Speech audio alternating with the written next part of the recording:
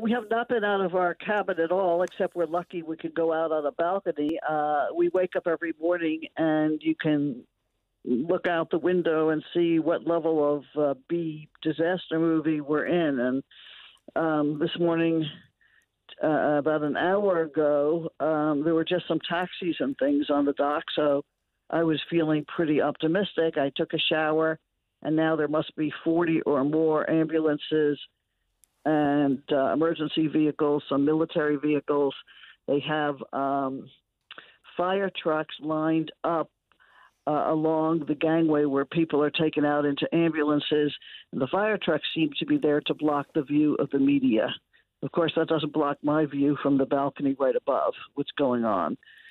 So, we're a little day later here in Japan, and so the 135 figures is from yesterday for us. And from the ambulances, I have the first clue there's more cases. The Japanese government says if we're healthy, we get off on the 19th, but I'm not going to trust that statement because so many more are getting sick.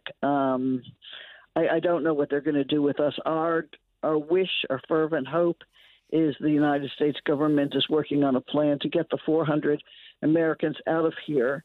We've been told by our medical people at a pretty high level that quarantining well people with sick people is a crazy idea, and you never do it.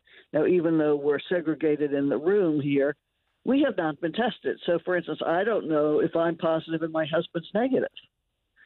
And I don't know if any contacts we've had, people we ate dinner with, any of those people have been positive.